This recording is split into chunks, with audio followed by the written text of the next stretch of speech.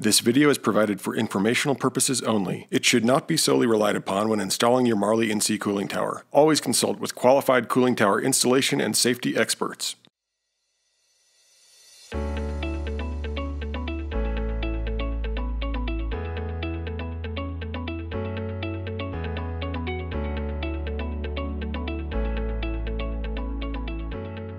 In order to assemble and install the Marley NC cooling tower, your team will need some basic tools and equipment. For smooth, efficient installation processes, follow these steps. First, let's go over the tools required to complete your installation.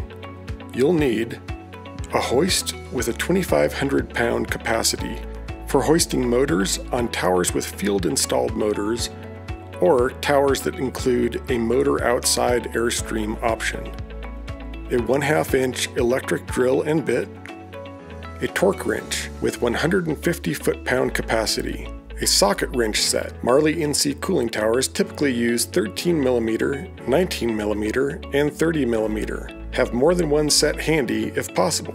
Combination wrenches, again 13 to 30mm. Adjustable wrenches are not recommended. Pipe wrenches, impact wrenches used to tighten all hardware, basic screwdrivers, Phillips and flathead, Allen wrenches, caulking guns required for application of sealant, small and large drift pins. These are essential for aligning tower modules and other components. More than one set is recommended. A protractor level for setting or checking fan blade pitch, a dial indicator kit. This is Marley item number 115311M and is needed if you are aligning a drive shaft on a motor outside airstream option tower. Scaffolding or portable stairs for elevated areas, acetone solvent and clean cotton rags, 1 gallon is recommended, and PPE as required by your safety officer, including gloves, hard hat, appropriate harnesses, and steel-toed boots. When using joint sealant, follow the instructions in your installation manual carefully. Failure to follow sealant instructions will cause joint leaks. Do not apply either caulk tube sealant or strip sealant if the outside temperature is below 40 degrees Fahrenheit. When using Z11 caulk tube sealant, follow these steps. All flanges must be straight. Rework any kinks or bends. Clean all surfaces to be sealed with acetone. Clean larger areas of stainless steel at one time because oil will recontaminate surfaces quickly. Clean carefully. Oil migrates through punched holes and around sheared edges. When using Z12 or Z13 strip type sealant, be aware of the following. Strip sealer is supplied in 1/2 inch and 1 inch widths. 1 inch wide sealer should always be used unless otherwise noted. Apply continuous pieces of strip sealer to the unjoined parts. Do not splice sealant strip except when turning a corner. Cut with a utility knife and do not stretch or tear the strip type sealant. Gaps at joints and corners should be filled by applying a piece of strip sealer to the proper thickness, then working it into the joint to create even coverage. Follow the sealant instructions in the installation manual very carefully to prevent joint leaks.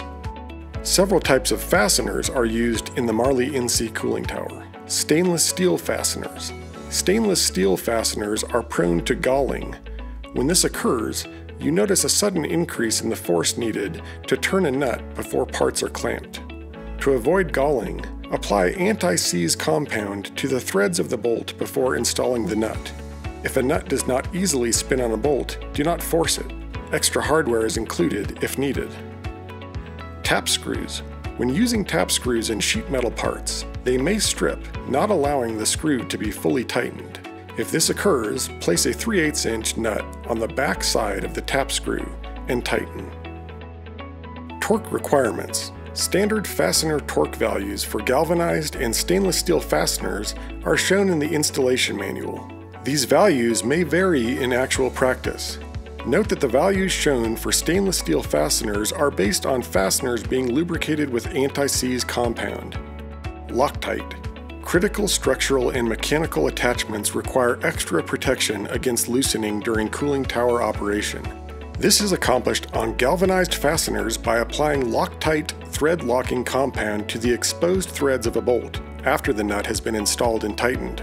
Bolts should be installed with the threaded end up or horizontally. Reference details are provided in your installation manual. On stainless steel fasteners, the use of anti-seize compound renders Loctite ineffective. In these critical areas with stainless steel fasteners, self-locking nuts are provided and Loctite is not used. Fastener substitution. The find numbers in your installation manual refer to flange head bolts and nuts. If your tower is not supplied with these, or you need replacement hardware for your tower, refer to this chart in your installation manual for non-flanged hardware that may be substituted.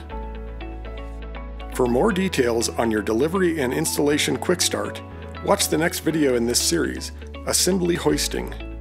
We'll discuss preparations on the ground prior to hoisting your Marley in-seat cooling tower, and special considerations for motor outside airstream installation.